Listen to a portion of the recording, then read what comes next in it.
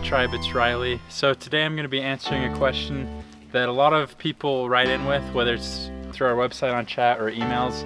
They ask, why can't I just sleep in my hammock with a sleeping bag? The biggest problem with this, and let me just show you. So we have our double hammock here, and this is a Summit 20. So let me just get inside this and show you why this is not a good option. Alright, so I'm inside my Summit 20. What you'll notice is, so first off, let me just explain insulation a little bit. The reason that insulation is warm, in this case the down insulation, is because it's lofting up and creating dead airspace. So it's creating space between my body and the outside cold air, and it's trapping that air, so my body is warming that up. So that's great, and on the top there's a lot of loft, but as you can see underneath, and as you can imagine, my body weight is compressing that down insulation underneath me. Sleeping in a hammock, you get what we call cold butt syndrome, right? So your butt and your back is going to be right up against that cold air, and you're gonna get cold throughout the night. So that's why sleeping inside of a sleeping bag really isn't an option. So ideally from here, you would use something like an under quilt. We sell some of those. You could use our Mummy Pod system, but something we wanted to test and something I wanted to talk about is actually using a sleeping pad, particularly an insulated sleeping pad. It has the insulation inside, so this is creating the dead airspace underneath you.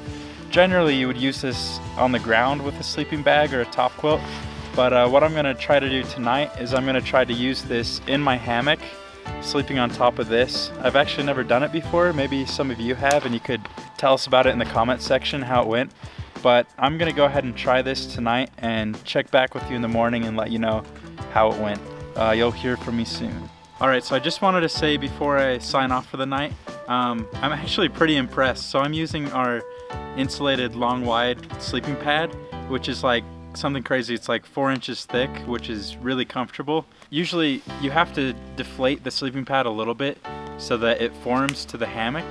And with thinner sleeping pads, you'll be right back with the same problem of it being compressed underneath where all your weight is.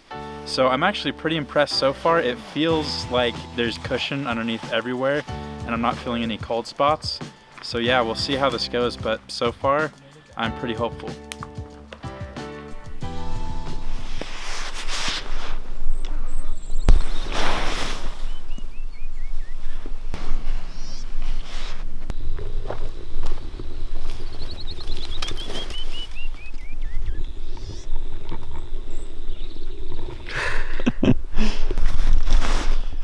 Hey guys, so here's the morning update on how it went sleeping in the sleeping bag in the hammock. So it actually was not that bad, and I also had a pad as well, so that's really important. I had an insulated pad. Comfort wise, I'd give it about a 7 out of 10. It was actually pretty comfortable. Because of the pad, I was able to lay pretty flat in the hammock, which helped me be quite comfortable. So I didn't wake up until about 5:30 this morning.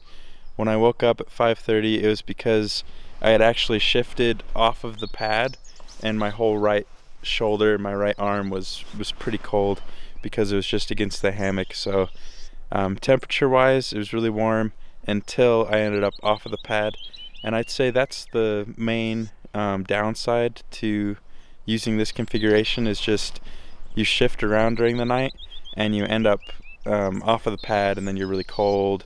You kind of slide down the pad and your feet get cold. So I ended up shifting around a lot.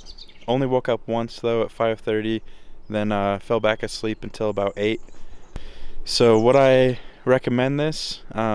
If you have to sleep in a hammock with a sleeping bag, I would definitely say you at least need to have a pad underneath you. But will I ever do this again? Probably not. What I would recommend instead of this is to have a full top quilt, under quilt setup, just like Carter's got one over there. So he's got his under quilt and top quilt.